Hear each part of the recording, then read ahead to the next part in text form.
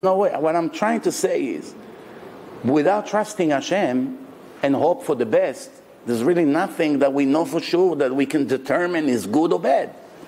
Nothing. There's no way to know.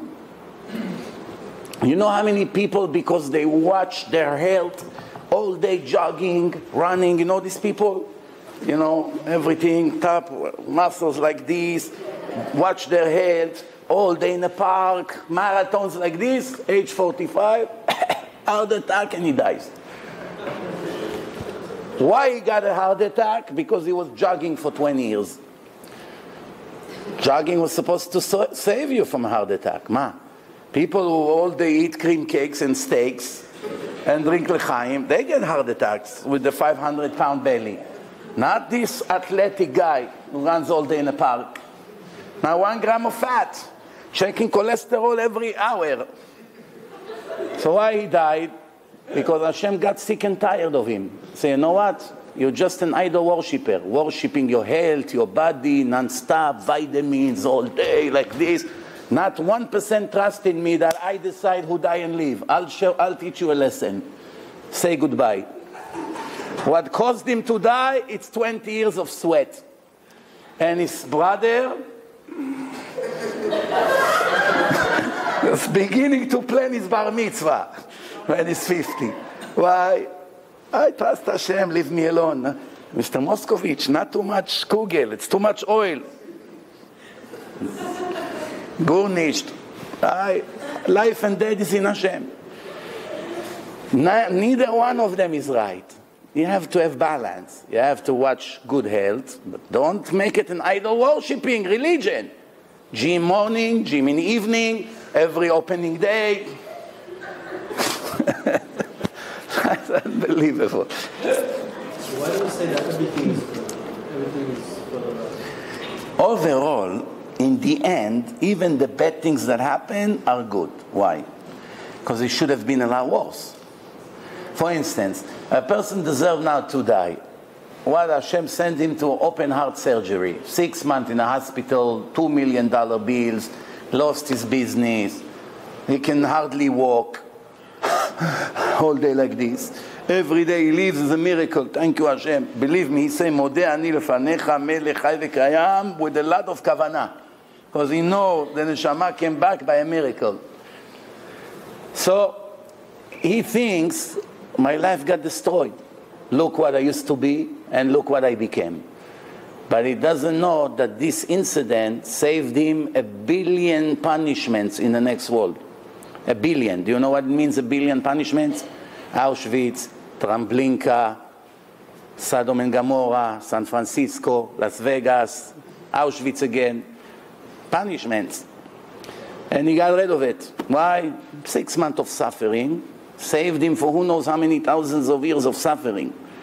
So right now, how can it be good to have an open heart surgery and not to be able to walk 5 stairs in a minute?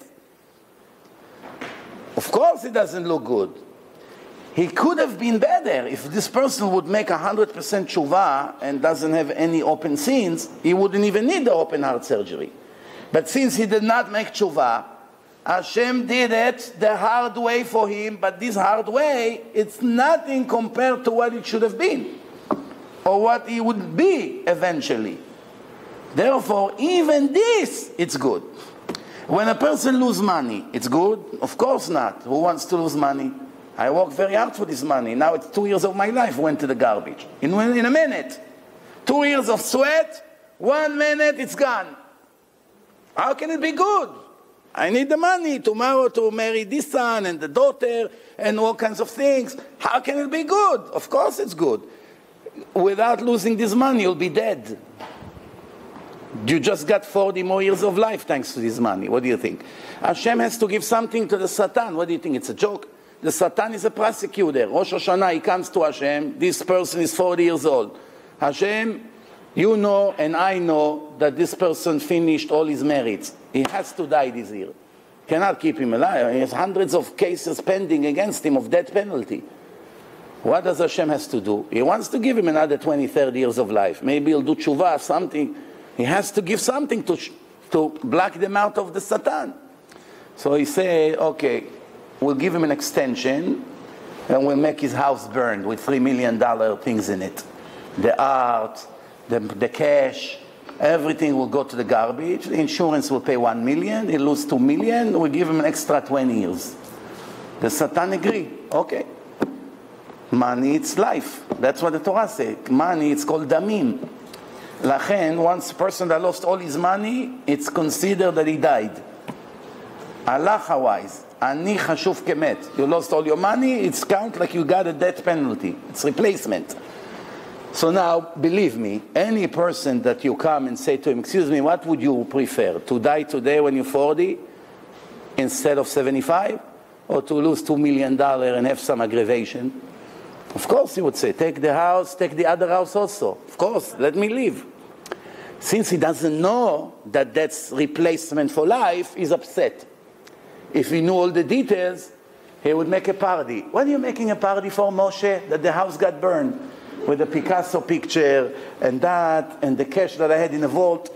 Everything got burned, so I'm making a party. What are you making a party for? Because if not that, I would be dead now. I won't be able to talk to you. It's all replacement, give and take. All the problems in life could have been a lot worse. If you agree with what Hashem did, it's done here. You rebel, you have complaints, another punishment comes. That's how